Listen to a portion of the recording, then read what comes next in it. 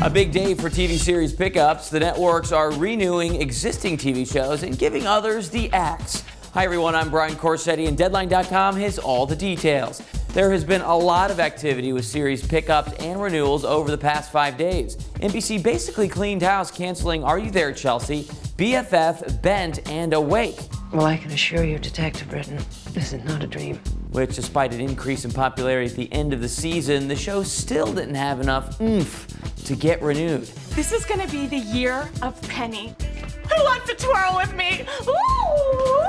ABC's Happy Endings got a pickup alongside comedy Modern Family, Suburgatory, and The Middle. Oh, God. On the drama side of things, it was Once Upon a Time, Grey's Anatomy, Revenge, and Castle. They got the lucky next season. Victory.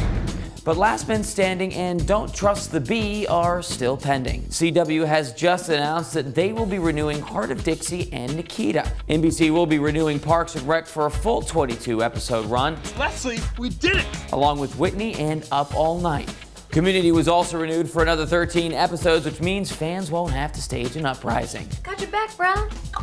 There's your TV updates. Thanks for watching, everyone. For more movie and industry news, check out Deadline.com and subscribe to ENTV for all your entertainment news first.